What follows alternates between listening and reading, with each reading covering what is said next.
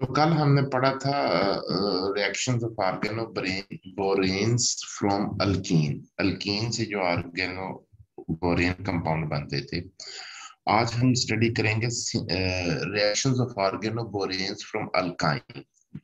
Almost उस तरह का मिलता जुलते रिएक्शंस ही हैं, but we are using alkyne hair. तो alkynes can be boronated usually with 9 ppm or dicyamyl borane। ये हमने कल पढ़ा था। मैं दोबारा वहां पे आपको स्लाइड्स पे ले चलो, पिछली स्लाइड्स पे। This is 9 Bora बाइसाइक्लोनोनेन and this is abbreviated as 9 ppm। और इसको नॉर्मली इस तरह लिखा होता है, बी, और फिर उसके बाद ये इस तरह वो एक अम्ब्रेला सी बनी होती है, that representing this structure, this bridged bicyclic structure. तो उसको सिंपली इस तरह लिखा होता है नॉर्मली, यहाँ पे भी बुक्स वगैरह में।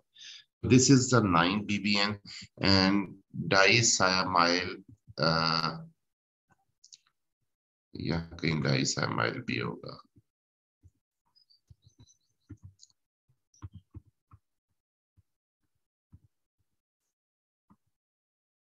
This is डाइसामाइल borane. तो नॉर्मली जो अल्काइन की हाइड्रोबोरेशन की जाती है, इसमें नॉर्मली वी यूज 9 ppm और डाइसामाइल बोरेन।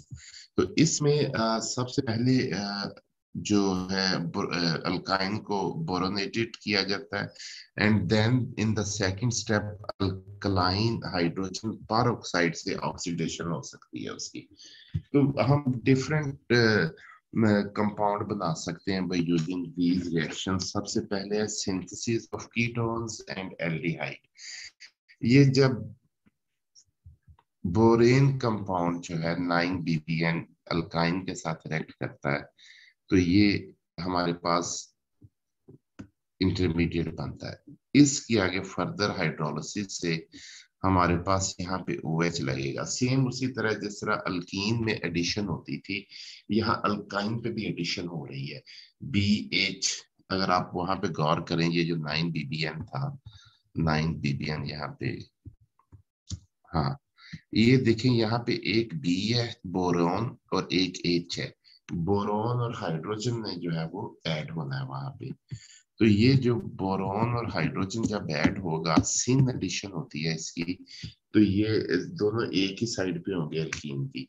और इसकी हाइड्रोलिसिस जिस तरह अल्कीन के केस में हमने ऑर्गेनोबोरेन कंपाउंड्स की हाइड्रोलिसिस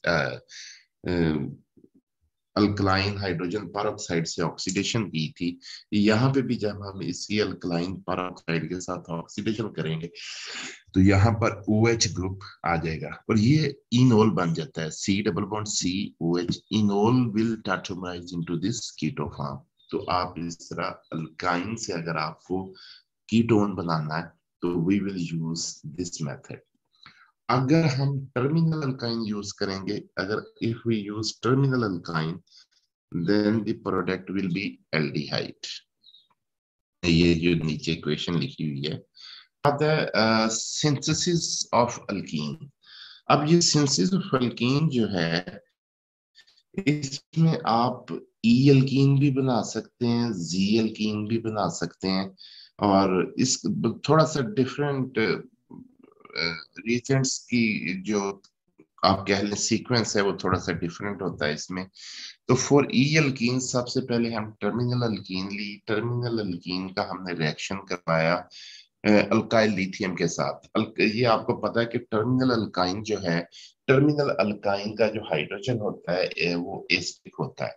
वो बेस वो प्रोटॉन ले लेगा, वहां नेगेटिव चार्ज क्रिएट होगा, लिथियम वहां ऐड हो सकता है। फिर अगर हम जब उसको बोरोमीन के साथ रिएक्ट करवाते हैं, तो then we will have this बोरोमीन here.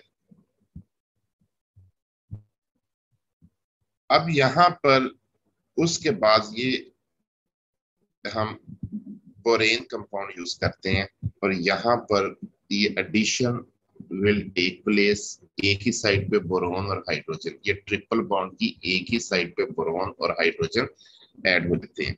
Then we use a base like methoxide, sodium methoxide, potassium methoxide. हम कोई बेस यूज करते हैं तो base is negatively charge and it can easily attack at this boron.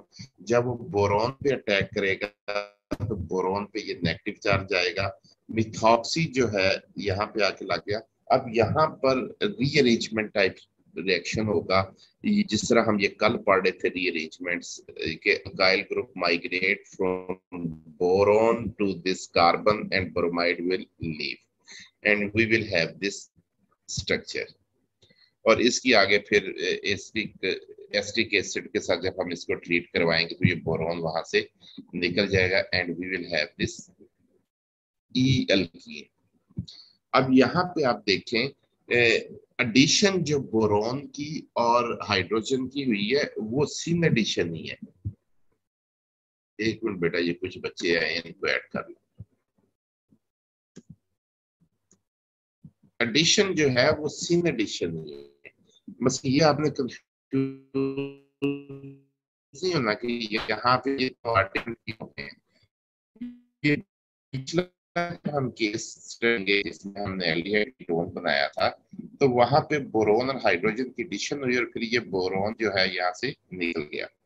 यहाँ पे पहले यहाँ पे हमने ब्रोमीन लेके आए, उसके बाद हाइड्रोबोरेशन हुई and then we add methoxide ion, then rearrangement will take place, migration of alkyl group, और वो जो है आगे जो है ब्रोमाइन यहाँ से निकल जाएगी, ब्रोमाइड यहाँ से निकल जाएगा। तो इस तरह हमें ये क्योंकि बैक साइड से रिएक्शन हो रहा है और ये ब्रोमाइड निकलेगा तो यहाँ पर ये आप कह सकते हैं कि हमारे पास जो अल्कीन आएगी that is E alkyne. For Z-alkene, we can also synthesize Z-alkene by using this method, by using hydroboration method. So hydroboration of alkyne, पहला step hydroboration, followed by the treatment with iodine and alkyne. यानी अब यहाँ हमने क्या change कर दिया, वहां पे अगर पिछला जो रिएक्शन देखे वहां पे हमने ये सीक्वेंस था कि सबसे पहले ब्रोमीन को यहाँ पे लेके आए, देन हाइड्रोपीरेशन, देन जो है इसका रिएक्शन किसी बेस के साथ करवाया। अब जो जब Z-alkene बनानी है तो वहां पे सबसे पहला स्टेप होगा hydroboration and then treatment of iodine and base. तो सबसे पहले जब हाइड्रोबोरेशन होगी ये हाइड्रोजन और ये बोरॉन जो है एक साइड पे ऐड हो गए, बेस नेगेटिवली चार्ज बोरॉन पे अटैक करेगा। अब यहाँ पे आयोडीन भी हमने ऐड कर दी है तो आयोडीन से ये आयोडोनियम आयन बनेगा, यहाँ पे आयोडोनियम आयन। तो अब जब आयोडोनियम आयन बनेगा तो ये आर ग्रुप जब यहाँ से माइग्रेट होगा यहाँ पर तो ये ring opening will take place and we will have this intermediate. इसको आप इस तरह भी लिख सकते हैं, ये उसी की रोटेशन पॉसिबल है ना कार्बन कार्बन सिंगल बॉन्ड पे, तो वो रोटेट होके ऐसे हो गया। तो आप ये देखें ये आर ग्रुप दोनों जो है ना वो एक ही साइड पे हैं, दोनों आर ग्रुप। अच्छा, फॉर जी एल्कीन तो हमने आयोडोनियम आयन बनाया, वहां पे जब माइग्रेशन हुई तो ये रोटेशन हो सकती है यहाँ पे एंड अगेन उसी तरह जो है ये जो है इलेक्ट्रॉन्स यहाँ आएंगे कार्बन कार्बन के दरमियान और ये आयोडीन यहाँ से निकल जाएगी। ये आर और ये आर दोनों देखें एक ही फेस पे, डॉटेड लाइंस पे है ना, डॉटेड लाइंस एक ही साइड पे हैं दोनों। तो ये we will get ji alkyne by using this method.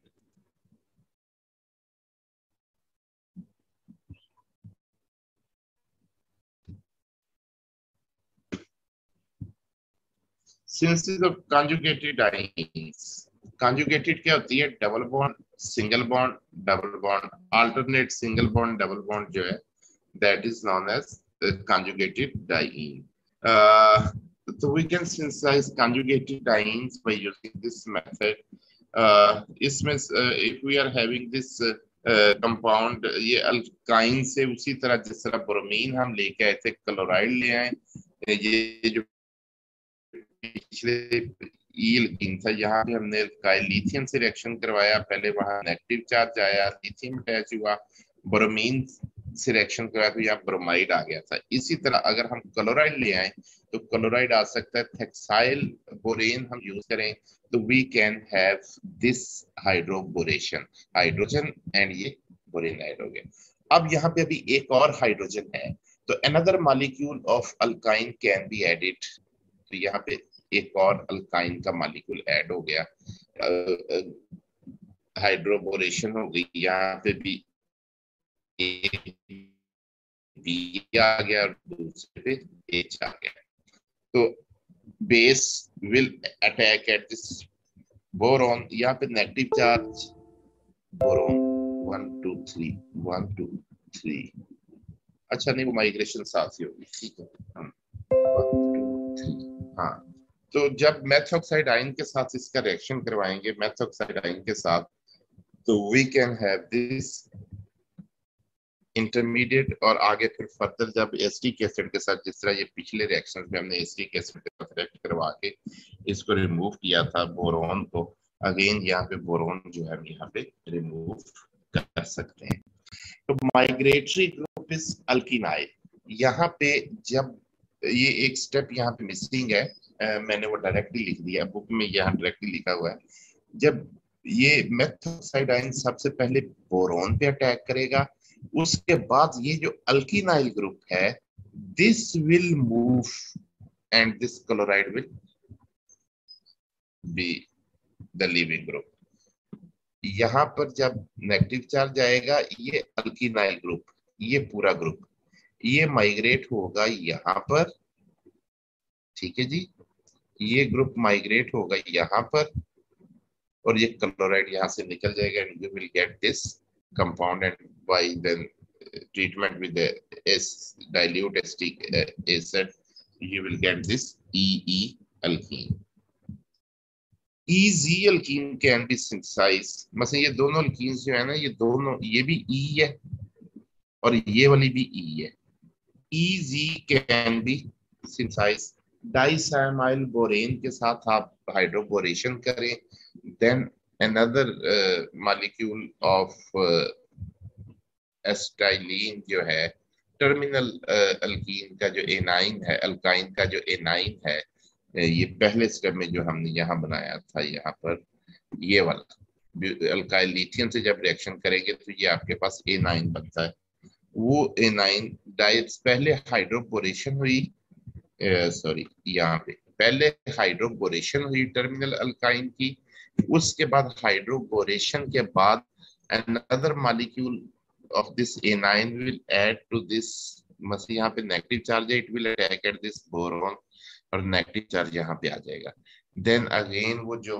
Iodine और बेस के साथ रिएक्शन हुआ था सेम, ये पिछली जो हमने अभी पढ़ा था जी एल्कीन के लिए, यहाँ पर इसी तरह ये आयोडोनियम आयन बनेगा और रिएक्शन होके फिर आपके पास ये EZ, ये वाला जो है ये ई रहेगी, ये पहली एल्कीन आर और ये नीचे की तरफ ये ई रहेगी, और इस साइड पे जो है ये जी बनेगी, जस्ट लाइक दिस जो हमने यहाँ पे बनाया था आयोडीन के साथ रिएक्शन वगैरह के साथ, ठीक है जी।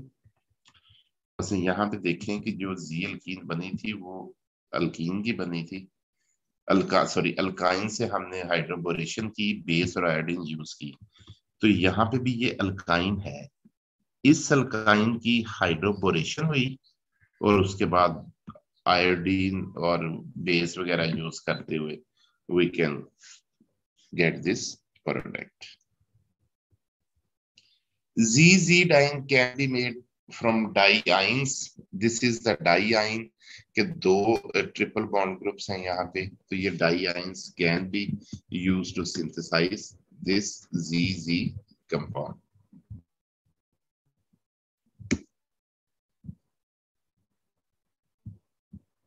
ब्रोमोअल्केन्स, सिंथेसिस ऑफ ब्रोमोअल्केन्स, सबसे पहले हाइड्रोबोरेशन, यहाँ पे ना ये पूरा ये मॉलिक्यूल है, ये बोरोल, कल हमने ये पढ़ा था, ये वाला बोरोन रिएजेंट बोरोल मैंने बताया था, ये उसको यहाँ से काट के लिखा हुआ है मैकेनिज्म समझाने के लिए।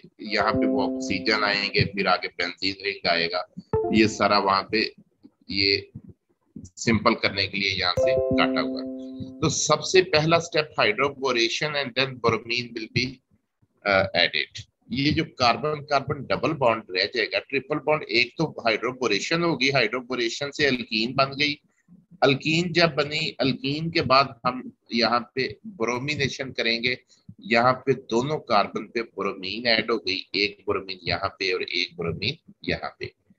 This can be represented as carbon carbon single bond पे आपको पता रोटेशन हो सकती है, तो जब यहाँ पे रोटेशन होगी तो ये ब्रोमीन ऊपर आ जाएगा और ये आर ग्रुप सेम पोजीशन पे आ जाएगा। मेथॉक्साइड आयन ब्रोमीन पे अटैक करेगा, ये इस तरह, यहाँ पर ये नेगेटिव चार्ज बन गया। अब ये बॉन्ड यहाँ आएंगे और ये ब्रोमाइड यहाँ से निकल जाएगा and we have this bromo alkyne. तो ये bromo alkyne can be synthesized. तो सिंपली आप ऐसे कह लें कि alkyne can be used for different synthesis of different compound, जिससे हमने सबसे पहले कीटोन बनाया, यहाँ पे कीटोन बनाया, इनोल बना था, उससे ये कीटोन बना, एल्डिहाइड बना सकते हैं आप रीलकीन बना सकते हैं, आप जीलकीन बना सकते हैं, आप कंजुगेटेड डाइन्स बना सकते हैं, वो ई भी हो सकती है, जी भी हो सकती है, जी भी हो सकती है, आप ब्रोमोल्कीन्स बना सकते हैं। तो bye hydroboration of alkyne we can get different compounds. तो ये बेटा आपका बोरोन भी जो है वो खत्म हो गया। अब जब हमने ये चैप्टर स्टार्ट किया था ऑर्गेनिक सिंथेसिस का, तो आपको याद होगा हमने कहा था कि इस चैप्टर में हमने जो चीजें पढ़नी है वो है सबसे पहले the organic synthesis involve silicon, phosphorus and boron reagents. तो पहला टॉपिक हमने पढ़ लिया। अब इस चैप्टर में और जो चीजें हमने पढ़नी है वो है फेस ट्रांसफर कैटालिसिस, इसके अलावा हमने पढ़ना है प्रोटेक्टिंग ग्रुप्स, उसके अलावा हमने पढ़ना है क्या उसको कहते हैं disconnection approach and then solid state chemistry, solid state synthesis. तो इसमें ये जो phase transfer catalysis, solid phase chemistry और डिस्कनेक्शन अप्रोच है, ये तो छोटे छोटे टॉपिक हैं, एक एक लेक्चर में कवर हो जाएंगे। प्रोटेक्टिंग ग्रुप को 2-3 लेक्चर लगेंगे, तो इंशाल्लाह नेक्स्ट वीक जो है वो हम ये सारा कवर कर लेंगे। तो आज हम अब जो स्टार्ट करने जा रहे हैं that is phase transfer catalysis. छोटा सा टॉपिक है और आज ही खत्म हो जाएगा। इसमें फेज ट्रांसफर कैटालिसिस में मैं एक मिनट स्लाइड्स शेयर कर दूं जरा। यहाँ पे मैंने आपको स्लाइड्स भेजी थी फेज ट्रांसफर कैटालिसिस की, और ये जो टॉपिक है ना ये जेरी मार्च ने बहुत अच्छा लिखा हुआ है, आप जेरी मार्च को कंसल्ट कर सकते हैं। जेरी मार्च में बहुत अच्छा लिखा हुआ है, ऑर्गेनिक केमिस्ट्री की जो बुक है जेरी मार्च, उसको आप देख सकते हैं। और उसके अलावा मैंने आपको एक रिसर्च पेपर भेजा था, उसमें भी बड़ा सिंपल करके लिखा हुआ है इसका मैकेनिज्म वगैरह, उसको भी आप पढ़ें, फेज ट्रांसफर कैटालिसिस। तो अब ये होता क्या है phase transfer catalysis?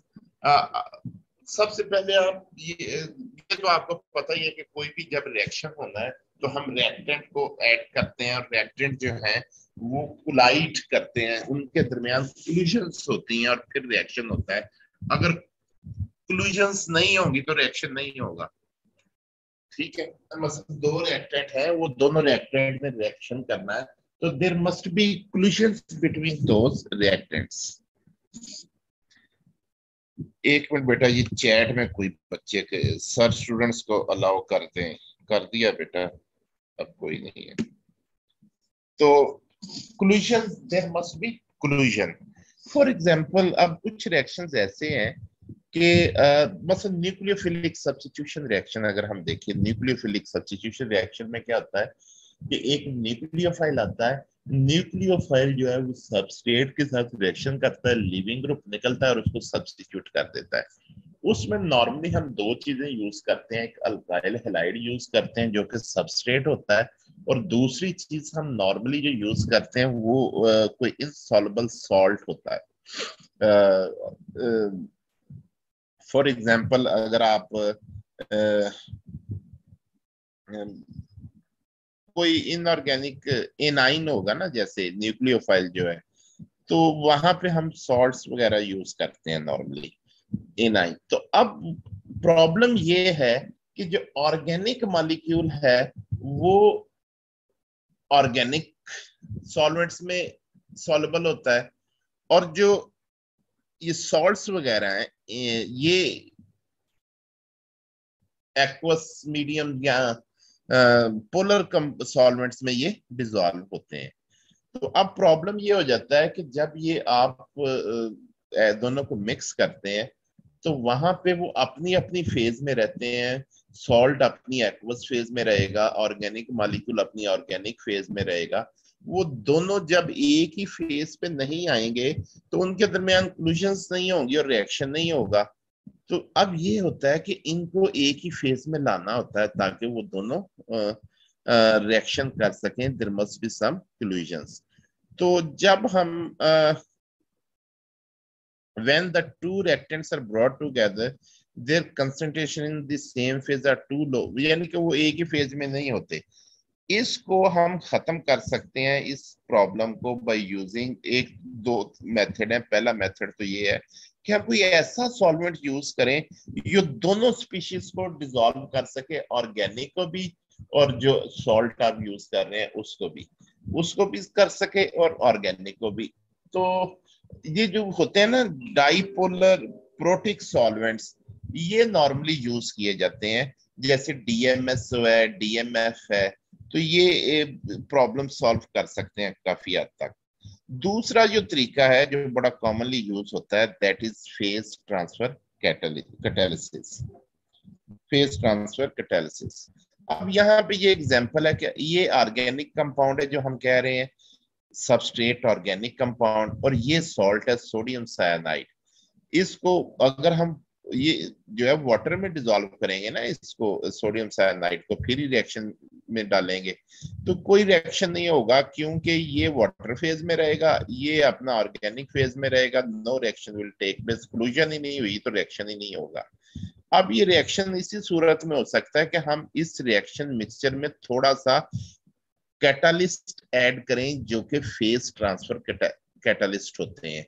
Phase transfer catalyst हम ऐड करें, वो क्या करेंगे, वो न्यूक्लियोफाइल को कैरी करेंगे from aqueous phase into organic phase. मसलन ये सोडियम साइनाइड से ये जो साइनाइड बनना है, वो साइनाइड आयन न्यूक्लियोफाइल है ना, जिसने क्लोराइड को रिप्लेस करना है। यहाँ पे ये देखें तो ये एक्वस फेज में है, ये ऑर्गेनिक फेज में, ऑर्गेनिक लेयर में। अब फेज ट्रांसफर कैटालिस्ट का काम ये है कि उसने इस न्यूक्लियोफाइल को एक्वस लेयर से लेके ऑर्गेनिक लेयर में लाना है ताकि वो सबस्ट्रेट के साथ रिएक्शन कर सके और न्यूक्लियोफिलिक सब्स्टिट्यूशन रिएक्शन हो सके और ये प्रोडक्ट बन सके। तो ये देखें, जब हमने फेज ट्रांसफर कैटालिस्ट ऐड किया तो 100% यील्ड 2-3 घंटे में ही हो जाता है रिएक्शन। लेकिन ये ऊपर वाली इक्वेशन में देखें कि हमने कोई फेज ट्रांसफर कैटालिस्ट यूज नहीं किया था तो रिएक्शन हुआ ही नहीं। तो phase transfer catalyst often used in heterogeneous reaction mixture to facilitate movement of reactant from one phase to the another. So a phase transfer catalyst is soluble in both solvent, यानी कि दो solvent है ना, हमने sodium cyanide को पानी में dissolve करके उस रिएक्शन मिक्सर में डाला था, और वो जो सबस्ट्रेट है या तो वो खुद लिक्विड होगा या वो किसी ऑर्गेनिक सॉल्वेंट में सॉल्युबल करके हमने यूज किया होगा। तो वहां पे दो फेजेस हैं, ऑर्गेनिक फेज और एक्वस फेज। तो phase transfer catalyst normally soluble होते हैं दोनों फेजेस में, दोनों सॉल्वेंट्स में। और A9 को, वो जो इनऑर्गेनिक सॉल्ट हमने यूज किया था सोडियम साइनाइड, उसका जो A9 है जो कि न्यूक्लियोफाइल के तौर पे यहाँ पे रिएक्ट कर रहा है, उस A9 को ये एक्वस फेज से ऑर्गेनिक फेज में लेके जाएगा, क्योंकि वो खुद दोनों फेजेस में सॉल्युबल होता है। तो ये रिएक्शंस काफी easy to work upper milder conditions में हो जाता है। तो there are to principal types of phase transfer catalyst. दो तरह के फेज ट्रांसफर कैटालिस्ट हो सकते हैं। नंबर वन, क्वाटरनरी अमोनियम और फास्फोनियम सॉल्ट। क्वाटरनरी अमोनियम का क्या मतलब है कि नाइट्रोजन की चार्ज जब वैलेंसी हो जाती है तो उस पर पॉजिटिव चार्ज आ जाता है, तो उसको कहते हैं क्वाटरनरी अमोनियम, और उसके साथ काउंटर आयन होगा क्लोराइड ब्रोमाइड। क्वाटरनरी अमोनियम या फास्फोनियम सॉल्ट्स। और दूसरा जो है वो क्राउन ईथर। तो दोनों का काम सेम है, दोनों कैटालिस्ट का जो काम है वो सेम है। दोनों ने क्या करना है कि एक्वस लेयर से एनाइन को लेके ऊपर जाना है ऑर्गेनिक लेयर में। तो अब दोनों का काम सेम है, लेकिन थोड़ा सा मैकेनिज्म दोनों का डिफरेंट है। तो यहाँ पर phase transfer catalysts are especially useful in green chemistry by allowing the use of water need for organic solvent is reduced. वो जो डीएमएफ डीएमएसओ वगैरह जो हमने पहली स्लाइड में पढ़ा था ना कि ये प्रॉब्लम सॉल्व हो सकती है if we use dipolar aprotic solvents.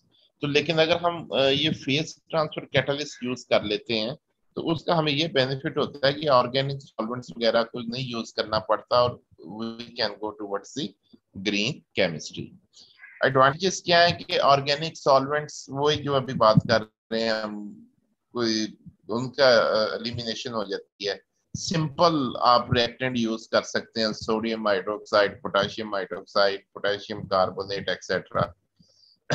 Yield अच्छी होती है, प्योरिटी अच्छी होती है, सिंपल प्रोसीजर है, आप लार्ज स्केल पे कर सकते हैं, लो इन्वेस्टमेंट है। तो ये सिंपल हमने भी डिस्कस किया। अब क्वाटरनरी अमोनियम और फास्फोनियम सॉल्ट। क्वाटरनरी अमोनियम और फास्फोनियम सॉल्ट, ये जो हमने कहा कि दो तरह का प्रिंसिपल जो है ना, दो तरह के फेज ट्रांसफर कैटलिस्ट हो सकते हैं। इसमें एक quaternary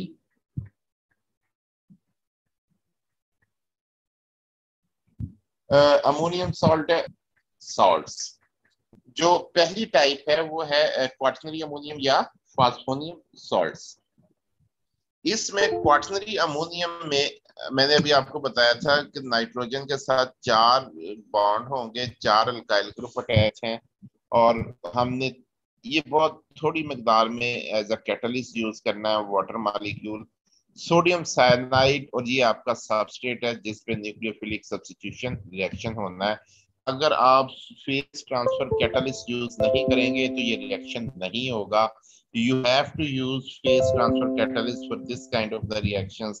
Sodium ions are solvated by the water and cyanide ion cannot cross without the sodium ion. जब ये वाटर में डिजॉल्व होता है ना, सोडियम साइनाइड आप वाटर में डिजॉल्व करके नॉर्मली यूज करते हैं, तो वो जो वाटर है वो सोडियम जो आयन है उसके साथ बॉन्डिंग उसको सॉल्वेट कर देता है। और अब ये जो साइनाइड आयन है ये अकेला नहीं जा सकता, क्योंकि वो साइनाइड आयन अकेला तो मूव नहीं हो सकता, वो तो सारी जो electrical neutrality of each phase है उसको डिस्टर्ब कर देगा। वो दोनों आयन इकट्ठे ही मूव होते हैं, लेकिन अब यहाँ पे क्या है कि वाटर उसकी छोड़ ही रहा सोडियम को, लिहाजा हम यहाँ पे क्वाटरनरी अमोनियम सॉल्ट्स यूज करते हैं या फास्फोनियम सॉल्ट्स यूज करते हैं। उनका काम ये होता है, ये देखें यहाँ पर ये सोडियम साइनाइड यूज किया, और ये राइट साइड पे देखें सोडियम साइनाइड यूज किया, ये एक्वस फेज है, और क्वाटरनरी अमोनियम क्लोराइड यूज किया। इन दोनों ने डिसोसिएट हुए, तो यहाँ पे आपके पास ये साइनाइड आयन जो है ये क्वाटरनरी अमोनियम के साथ आके अटैच हो गया। ये क्वाटरनरी अमोनियम के साथ जब अटैच हो गया तो ये ऑर्गेनिक फेज में जा सकता है, क्योंकि ये नाइट्रोजन के साथ अल्काइल ग्रुप्स अटैच हैं। ये अल्काइल ग्रुप्स की वजह से ऑर्गेनिक फेज में भी सॉल्युबल है, वो साइनाइड को लेके ऑर्गेनिक फेज में जाएगा। ये आपका सबस्ट्रेट है अल्काइल क्लोराइड। यहाँ पे ये साइनाइड आयन न्यूक्लियोफाइल के तौर पे बिहेव करते हुए क्लूजन्स होंगी और ये क्लोराइड को रिप्लेस कर देगा, और ये आपका रिएक्शन इस तरह हो जाता है। और ये क्वाटरनरी अमोनियम जो है ये क्लोराइड के साथ मिलकर वापस ये एक्वस फेज में ये साइकिल इस तरह चलता रहता है। तो सोडियम आयन जो पीछे हमने भी कहा है, सोडियम आयन अगर वो हम फेज ट्रांसफर कैटालिसिस यूज ना करें तो सोडियम आयन को वाटर ने वो किया होता है सॉल्वेट, और वो क्लोराइड अकेला जा नहीं सकता। लेकिन यहाँ पे क्वाटरनरी अमोनियम और फास्फोनियम आयंस जो हैं, इनके आर ग्रुप्स जो हैं they are larger alkyl groups इनके साथ अटैच है। ये नाइट्रोजन, ये क्वाटरनरी नाइट्रोजन है, इसके साथ ये alkyl group they are larger and water उनको सॉल्वेट नहीं कर सकता, दे प्रेफर ऑर्गेनिक सॉल्वेंट। तो वो यहाँ साइनाइड लेके अब ये वाटर में नहीं रहते, वो फिर वो ऑर्गेनिक फेज में चले जाते हैं। If a small amount of such salt is added, three equilibriums are set. All equilibriums are normally reached much faster than the actual conversion. अच्छा, ये इक्विलिब्रियम मैंने अभी आपको कहा कि सेट होता है कि ये सोडियम साइनाइड भी यूज किया, क्वाटरनरी क्लोराइड भी यूज किया, फिर यहाँ पे ये इक्विलिब्रियम सेट होता है कि ये साइनाइड ले लेता है, क्वाटरनरी सोडियम क्लोराइड ले लेता है। ये इक्विलिब्रियम जो है ये मच फास्टर होते हैं। ये फिर उसके बाद ये अल्काइल क्लोराइड से साइनो अटैक करता है और ये साइनो ग्रुप यहाँ पे इसको रिप्लेस कर रहा है। तो यहाँ पर ये रिएक्शन जो है, एक्चुअल रिएक्शन जो है, that is slower as compare to these faster reactions. तो रेट लिमिटिंग स्टेप जो होता है वो हमेशा स्लो स्टेप होता है। तो रेट डिटरमिनिंग स्टेप इसमें यही होगा जो आपका एक्चुअल रिएक्शन है, ये RCl to RCl, RCl to RCl। ये तीन इक्विलिब्रियम हो रहे हैं कि यहाँ पे है, एक यहाँ पे है, एक यहाँ पे है, लेकिन एक्चुअली डिटरमिनिंग स्टेप यहाँ से होगा। अच्छा,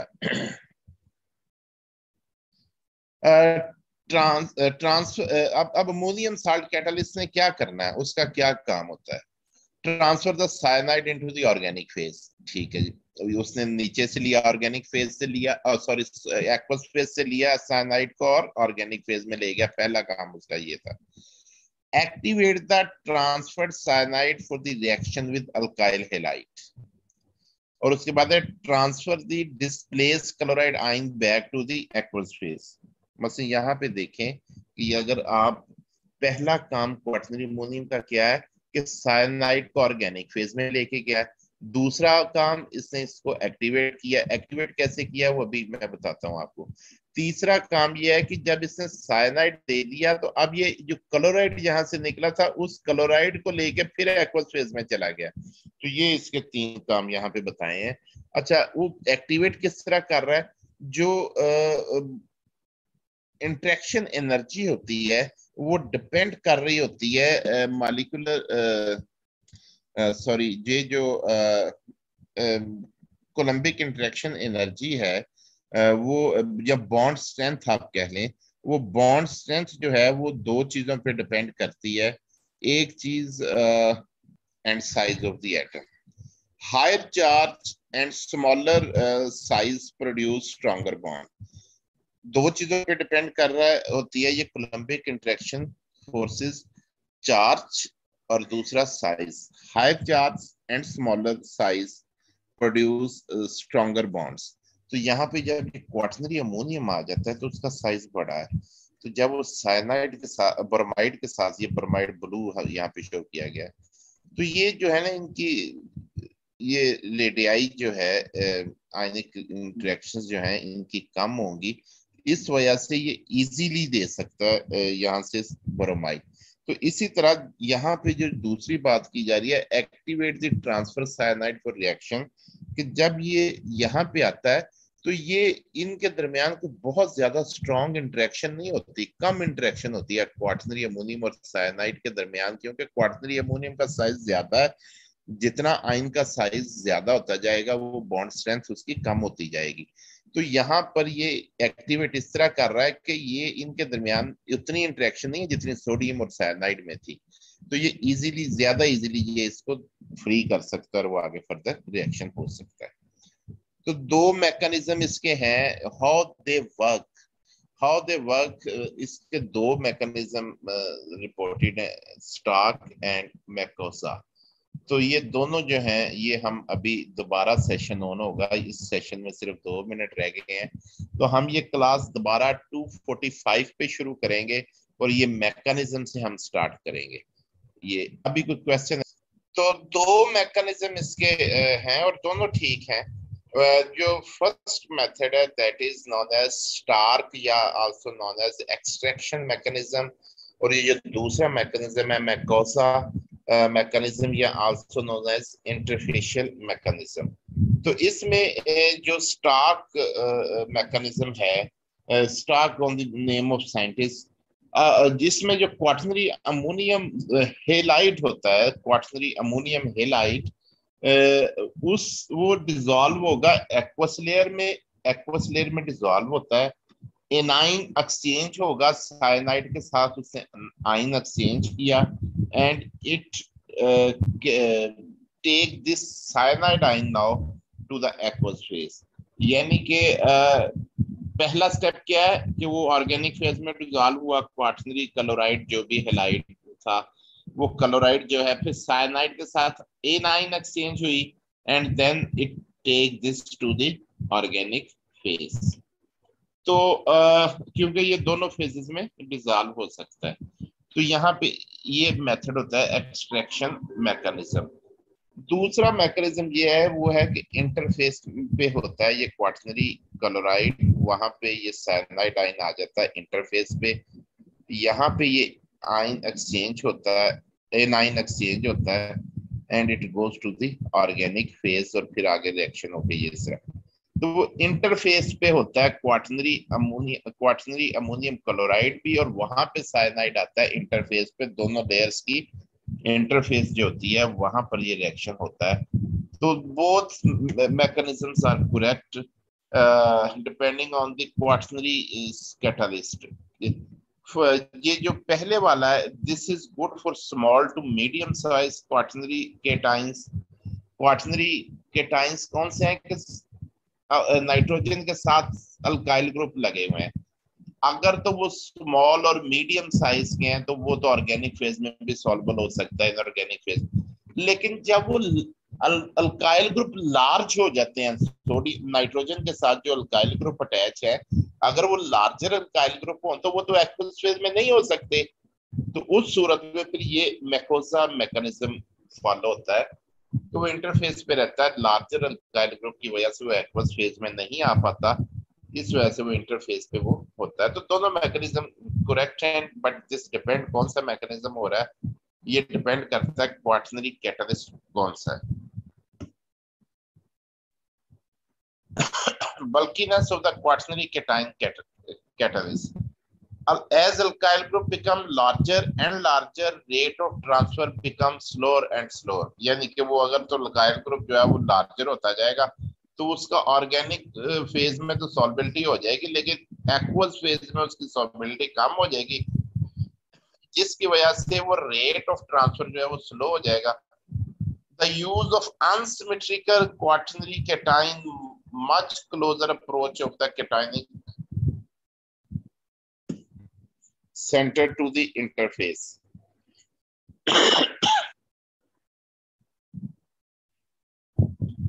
अगर हम ये इस तरह का अनसिमेट्रिकल क्वाटरनरी केटाइन यूज करें, नाइट्रोजन के साथ 4 अल्काइल ग्रुप है ना, अगर हम ये इस तरह का यूज करें तो इसमें ये है कि ये मच बेटर जो है वो अप्रोच दे सकता है कि टाइनिक centre to the interface, interface पे ये जो है रहेगा, और ये लोअर पार्ट जो है जो अल्काइल ग्रुप स्मॉल होंगे वो ऑर्गेनिक फेज की तरफ, एक्वस फेज की तरफ चला जाए, और ये लार्जर ग्रुप जो है वो ऑर्गेनिक फेज की तरफ रहे। But catalyst bulkiness reduce transfer rate, और ये उसकी रीजन है कि वो एक्वस फेज में नहीं जा सकेगा। तो these are some commercially available quaternary ammonium salts, जिसमें ये TbAb है, tetra and butyl ammonium bromide बड़ा कॉमनली यूज होता है। उसके अलावा ये Stark catalyst, this is used by Starks, जिसके नाम पे वो मैकेनिज्म है। Then TEBA, we can use this quaternary ammonium chloride, we can use this quaternary ammonium chloride। तो ये डिफरेंट कमर्शियली अवेलेबल कंपाउंड हैं जो कि आप क्वाटरनरी अमोनियम सॉल्ट्स के तौर पे यूज कर सकते। ये इनके काउंटर आयन भी साथ साथ हैं, ये क्लोराइड है, ये ब्रोमाइड है, ये क्लोराइड है, यहाँ ब्रोमाइड है, तो ये सॉल्ट्स हैं बेसिकली। तो ये क्वार्टनरी अमोनियम डिफरेंट सॉल्ट्स हैं जो कि आप यूज कर सकते हैं। ये फास्फोनियम आयंस की हमने बात की थी, तो जिस तरह क्वार्टनरी अमोनियम सॉल्ट यूज किया जा सकता है, उसी तरह ये फास्फोनियम आयंस, फास्फोनियम सॉल्ट्स भी यूज किए जा सकते हैं। ये फास्फोनियम क्लोराइड है, ये भी फास्फोनियम क्लोराइड है, ये फास्फोनियम ब्रोमाइड है। तो ये फास्फोनियम या क्वार्टनरी अमोनियम सॉल्ट्स आप यूज कर सकते हैं। अभी हमने शुरू में ये कहा था कि फेस ट्रांसफर कैटालिस्ट जो है ये दो तरह की होते हैं normally.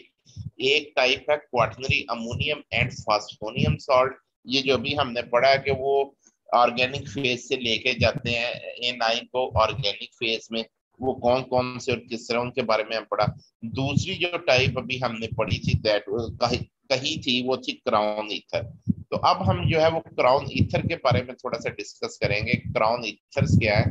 Crown ether cyclic ethers होते हैं, इस तरह के larger rings compound containing several oxygen atom. तो इनकी जो नेमिंग है वो डिपेंड करती है कि इसमें ऑक्सीजन कितने हैं, टोटल नंबर ऑफ एटम्स कितने हैं। फॉर एग्जांपल ये जो फर्स्ट वन वाला है, इसमें टोटल नंबर ऑफ एटम्स इस रिंग के कितने हैं?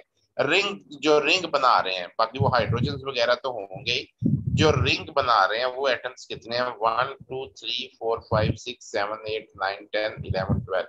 तो ये 12 एटम्स हैं, उन 12 में से 4 जो है वो ऑक्सीजन है। तो इसको हम इस तरह नाम देते हैं 12 क्राउन 4। ये इसमें 15 एटम्स है, उन 15 में से 5 जो है वो 5 ऑक्सीजन है। तो इसका जो नाम होगा ये होगा 15 क्राउन 5। इनका ये जो नाम है ना crown ethers, this is due to their resemblance with the crown. इनकी वो क्राउन की तरह की शक्ल है। और पेडरसन इन 1967 इसको इसने जो है वो डिस्कवर किया था। तो ये साइक्लिक ये डिफरेंट क्राउन ईथर्स का हमने स्ट्रक्चर बनाया। तो इस तरह के जो साइक्लिक ईथर्स हैं, large ring compound containing several oxygen atom, इस तरह के कंपाउंड्स को कहा जाता है crown ethers. The characteristic chemistry of crown ether involve complexation of ether oxygen with various ionic species. अब इनके अंदर जो है वो आपने देखा है कि ऑक्सीजन है, ऑक्सीजन का लॉन पेयर होगा, तो वो लॉन पेयर जो है वो डिफरेंट आयंस के साथ इंटरेक्शन कर सकता है और वो कॉम्प्लेक्स टाइप बना सकते हैं। Form complex with positive ion, generally metallic ion or ammonium or substituted ammonium ion. This term host gas chemistry with ether and as host and ionic species as guest. वो ये कहना चाह रहा है कि इस तरह ना कोई मेटल दरमियान में कोई केटाइन जो है उनके साथ ये कॉम्प्लेक्सेशन कर लेता है, होस्ट गेस्ट केमिस्ट्री कहलाती है।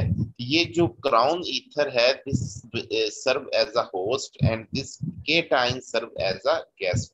तो ये होस्ट गेस्ट केमिस्ट्री होती है यहाँ पे, and they make this kind of the complexation. ये सारा ये लिखा हुआ है। अब इसमें जो सबसे इंपॉर्टेंट चीज है कि each crown ether bind different crown ether है, उनकी कैविटीज का साइज डिफरेंट है। तो इसका मतलब है कि they have specific cavity for specific cation. मसलन कोई सोडियम को बाइंड कर सकता है, कोई पोटेशियम को कर सकेगा, इसी तरह कोई जो है वो लिथियम को कर सकेंगे। तो हर एक की कैविटी पे डिपेंड करता है कि उसने किस केटाइन के साथ जो है वो बनाना है कॉम्प्लेक्स। तो हर एक की कैविटी पे डिपेंड करता है। तो ये फेस ट्रांसफर कैटलिस्ट के तौर पे भी यूज हो सकते हैं ये crown ethers. Crown ethers may be used phase transfer catalyst and as a agent to promote solubility of inorganic salts in organic solution. यानी काम इनका भी वही है कि inorganic salts को aqueous phase से या organic phase की तरफ लेके जाते हैं। Interior of the cavity is water-like whereas the exterior is hydrocarbon-like. यानी कि ये अगर आप इसकी शक्ल देखें क्राउन ईथर की, ऑक्सीजन अंदर की तरफ है और ये बाहर की तरफ ये कार्बन है। तो बाहर वाली साइड जो क्राउन ईथर्स की है that is just like hydrocarbons, और अंदर वाली जो साइड है that is just like oxygen, that is just like water. So small metal ion inside the cavity can be carried into the organic solvent. तो जब ये इसके साथ कॉम्प्लेक्सेशन कर लेता है तो this can be carried into the organic solvent. अब हमने ये अभी कहा है कि वो डिफरेंट कैविटीज जो है वो डिफरेंट केटाइंस के लिए हैं. बस अगर आप लिथियम का सॉल्ट यूज कर रहे हैं तो we normally use 12 crown 4 ether. अगर आप सोडियम का सॉल्ट यूज कर रहे हैं तो we normally use 15 crown 5. Potassium के लिए 18 क्राउन 6. यानी कि ये इनके स्पेसिफिक साइज के हिसाब से कैविटीज हैं और वो उनमें कॉम्प्लेक्सेशन करते हैं. तो ये इनकी जो चॉइस है कि आपने कौन सा क्राउन ईथर यूज करना है, ये डिपेंड करता है कि आप कौन सा सॉल्ट यूज कर रहे हैं. लिथियम का सॉल्ट यूज कर रहे हैं, सोडियम का, पोटेशियम का या किसी और का. जब ये कॉम्प्लेक्सेशन हो जाती है तो बाकी पीछे बचा एनाइन. तो एनाइन इज अनसॉल्वेटेड और नेकेड, यानी कि उससे वो बड़ा फ्री सा हो गया वो एनाइन जो है. मतलब सोडियम फॉर एग्जांपल साइनाइड आप यूज कर रहे थे, सोडियम तो यहाँ पे आ गया, उसने इसके साथ कॉम्प्लेक्सेशन कर ली. Cyanide is free and naked and it can be reactive. वो ज्यादा रिएक्टिव हो जाएगा क्योंकि वो फ्री सा हो गया ना साइनाइड, तो ज्यादा रिएक्टिव हो जाएगा. तो ये क्राउन ईथर्स हैं. ये क्राउन ईथर्स इस तरह सॉल्ट को ऊपर लेके जाते हैं कॉम्प्लेक्स बना के, और फिर ये डिफरेंट हमने कहा कैविटीज यूज होती हैं. क्रिप्टेंट्स भी क्राउन ईथर की तरह के कंपाउंड होते हैं, but they are 3 bicyclic molecule surrounded the enclosed ion in 3 dimension. तो ये बाइसाइक्लिक टाइप कंपाउंड होते हैं. तो वो 3 डायमेंशन जो है वो केटाइंस को वो सराउंड करते हैं. तो इस तरह के जो कॉम्प्लेक्स फॉर्म्ड आर कॉल्ड क्रिप्टेट्स. तो इनका जो बनते हैं ना कॉम्प्लेक्सेस, उनको क्रिप्टेट्स कहते हैं.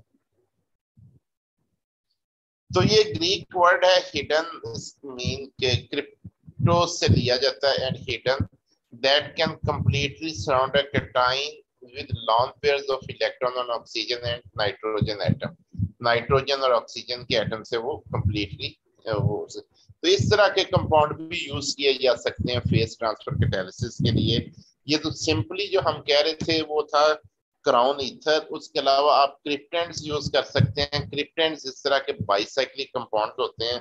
आप इसको मैकेनिज्म वही इनका भी सेम है कि ये कैविटी में कॉम्प्लेक्सेशन होती है केटाइन की, और फिर वो एनाइन जो है वो नेकेड एनाइन ज्यादा रिएक्टिव होके ऊपर रिएक्ट कर सकता है. क्रिप्टेंट्स are more expensive and difficult to prepare but offer better selectivity and strength of binding. उनकी डेफिनेटली सिलेक्टिविटी और बाइंडिंग ज्यादा होगी, but they are expensive and difficult to synthesise. तो इसलिए जो है वो नॉर्मली हम क्राउन ईथर ही यूज करते हैं, but we can use this क्रिप्टेंट्स. The ability of these host molecule bind gas is often very specific, often linked to the hydrogen bonding ability of the host, enabling the host to pull just one molecule or ion out of a mixture. This is called molecular recognition. यानी कि बड़ी specific binding होती है. हमने ये जिस तरह crown ethers में कहा था कि वो कैविटी पे डिपेंड कर रहा है कि वो सोडियम के साथ उस क्राउन ईथर ने कॉम्प्लेक्स बनाना है, लिथियम के साथ बनाना है या पोटेशियम के साथ बनाना है. तो यहाँ पर सिलेक्टिविटी और ज्यादा इंक्रीज हो जाती है. तो दे आर मोर स्पेसिफिक. इसके अलावा इस तरह के ये कंपाउंड है सफेरेंट्स इनको कहते हैं. When the molecule contain a cavity that can accommodate a guest molecule, usually through hydrogen bonding interaction, it is sometimes called cavitant. तो सेम उसी तरह का ये भी स्फेरिकल कैविटी इसमें भी बनती है, 10 बाइंडिंग साइड हैं. तो इस तरह के कंपाउंड को सफेरेंट्स कहते हैं. तो ये बेटा हमने ये कहा था कि ये जो आप न्यूक्लियोफिलिक सब्स्टिट्यूशन रिएक्शन करना चाह रहे हैं नहीं होगा रिएक्शन जब तक आप फेस ट्रांसफर कैटलिस्ट यूज नहीं कर सकते। तो ये पीटीसी है, फेस ट्रांसफर कैटलिस्ट। अब ये फेस ट्रांसफर कैटलिस्ट जो है ये क्वाटरनरी अमोनियम सॉल्ट भी हो सकता है, फास्फोनियम सॉल्ट भी हो सकता है, या क्राउन ईथर भी हो सकता है। क्राउन ईथर के अलावा क्रिप्टेंट्स या स्फेरेंट्स वगैरह भी यूज हो सकते हैं नॉर्मली। ये जो आपको बताया ना यहाँ पे ये क्रिप्टेंट और स्फेरेंट्स, ये सिर्फ आपके नॉलेज के लिए बताए हैं। आपने ये जो है क्राउन ईथर को अच्छी तरह अंडरस्टैंड करना है। ये बताया गया क्रिप्टेंट्स भी हो सकते हैं, स्फेरेंट्स भी हो सकते हैं, इसका आपको नॉलेज होना चाहिए। तो फेस ट्रांसफर कैटलिस्ट हमें रिक्वायर्ड है फॉर दिस रिएक्शन। तो हम वो फेस ट्रांसफर कैटलिस्ट कोई भी यूज कर सकते हैं। एनाइन इज द सेम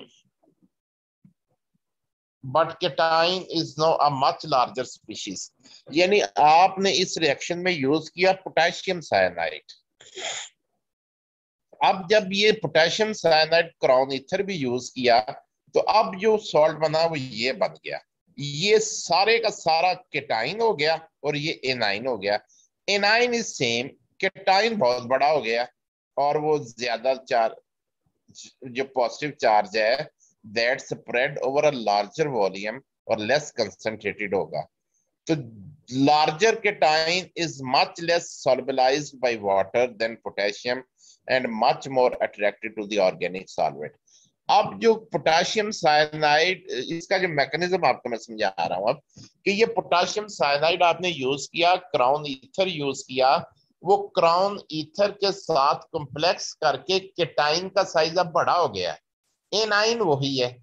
तो वो अब जो है पोटेशियम साइनाइड तो वाटर में बहुत ज्यादा सॉल्युबल था, लेकिन ये जो अब सॉल्ट बनना है ना ये वाटर में बहुत अच्छी तरह सॉल्युबल नहीं होगा क्योंकि ये केटाइन का साइज बहुत बड़ा हो गया है। तो ये ऑर्गेनिक सॉल्वेंट की तरफ ज्यादा अट्रैक्ट होगा और ये फिर उसको ऑर्गेनिक सॉल्वेंट की तरफ ले जाएगा।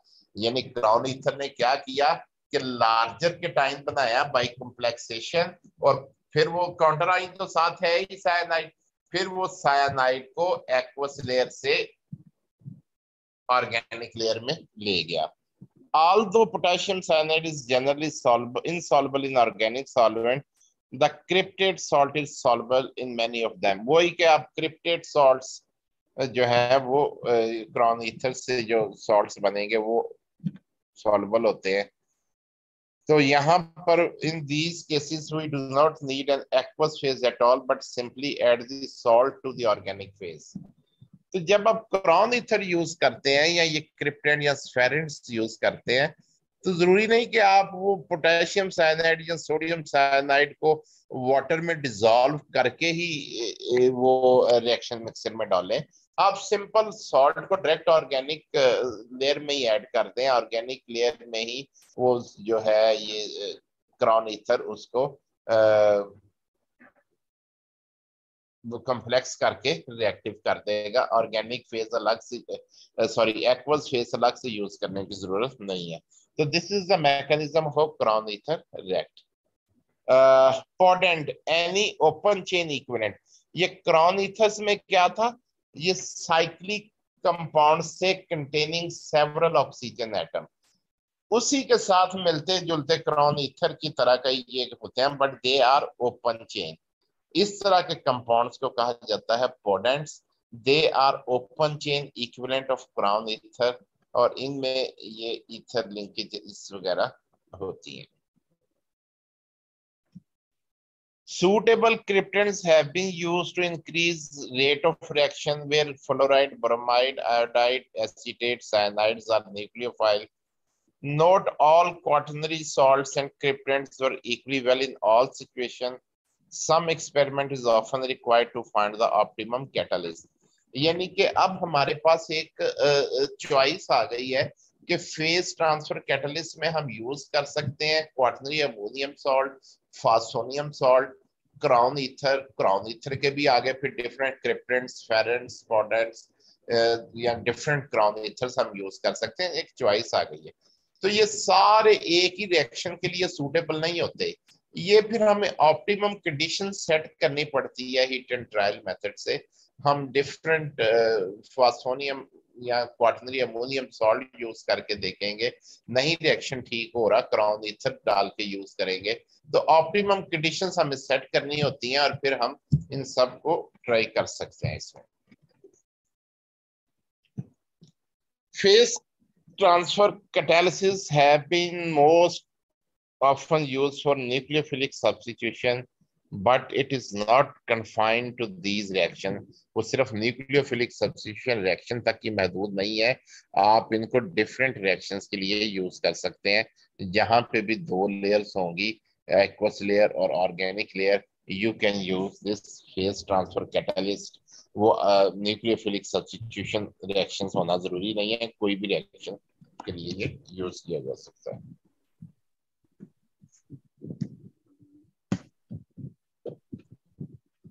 तो ये आगे एग्जांपल्स हैं। पोटेशियम के लिए हमने कहा था कि वी विल यूज 18 क्राउन 6। तो जब ये पोटेशियम शायद अगर ये यूज ना करते तो ये रिएक्शन नहीं होना था। अब ये साइनाइड आयन जो है ये क्लोराइड को रिप्लेस करेगा।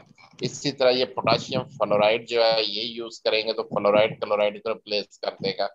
यहाँ पे भी पोटेशियम है, तो यहाँ पे ये बताया जा रहा है कि ये सब्स्टिट्यूशन रिएक्शन तो हो गए ये ऊपर वाले दो, ये ऑक्सीडेशन टाइप रिएक्शन है। तो यहाँ पर भी दो ये सब्स्टिट्यूशन रिएक्शन नहीं है। तो ये सिर्फ सब्स्टिट्यूशन रिएक्शन के लिए ही महदूद नहीं है ये फेस ट्रांसफर कैटालिसिस, आप किसी भी हेटेरोजेनियस रिएक्शन के लिए यूज कर सकते हैं। यहाँ पे भी पोटेशियम है तो 18 क्राउन 6 ईथर यूज किया। यहाँ पे भी ऑक्सीडेशन हो रही है, 18 क्राउन 6 पोटेशियम है तो 18 क्राउन 6 हम यूज करेंगे। तो phase transfer catalyst is a very important for heterogeneous reactions। अच्छा एक अब यहाँ पे आपने जितने भी पढ़े हैं मेथड, वो फास्फोनियम सॉल्ट, क्वाटरनरी अमोनियम सॉल्ट या क्राउन ईथर से जो रिएक्शन हो रहे हैं, उन सब में हमने ये कहा है कि क्वाटरनरी अमोनियम या क्राउन ईथर जो है वो एक्वस फेज से एनाइन को लेके ऑर्गेनिक फेज में जाएगा। क्या करेगा? एक्वस फेज से एनाइन को लिया उसने और ऑर्गेनिक फेज में ले गया। ये तो नॉर्मल हम पढ़े। अब है reverse type of phase transfer catalyst, या उसको इनवर्स फेस ट्रांसफर कैटलिस्ट भी कहते हैं। Reverse type of phase transfer catalyst जिसको इनवर्स फेस ट्रांसफर कैटलिस्ट भी कहते हैं, आरपीटीसी उसको नॉर्मली लिखा जाता है। इसमें transfer of organic soluble reactant to the aqueous phase, यानी कि नॉर्मल फेज में हम क्या करते हैं, नॉर्मल फेज ट्रांसफर कैटलिस्ट में क्या करते हैं कि ऐसी स्पीशीज यूज करते हैं जो ऑर्गेनिक फेज सॉरी जो एक्वस फेज से एनाइन को लेके ऑर्गेनिक फेज की तरफ जाता है। और इनवर्स फेज ट्रांसफर कैटलिस्ट में क्या होता है कि हम ऐसा कुछ स्पीशीज यूज करेंगे जो ऑर्गेनिक फेज से रिएक्टेंट को लेके एक्वस में आए। यानी हमारा मकसद तो ये है ना कि दोनों रिएक्टेंट एक फेज में आ जाए, वो ऑर्गेनिक फेज में आए या एक्वस फेज में आए। तो अगर वो ऑर्गेनिक से एक्वस में आए तो उसको कहते हैं इनवर्स फेज ट्रांसफर कैटालिसिस। तो ये बेटा आपका कंप्लीट हो गया।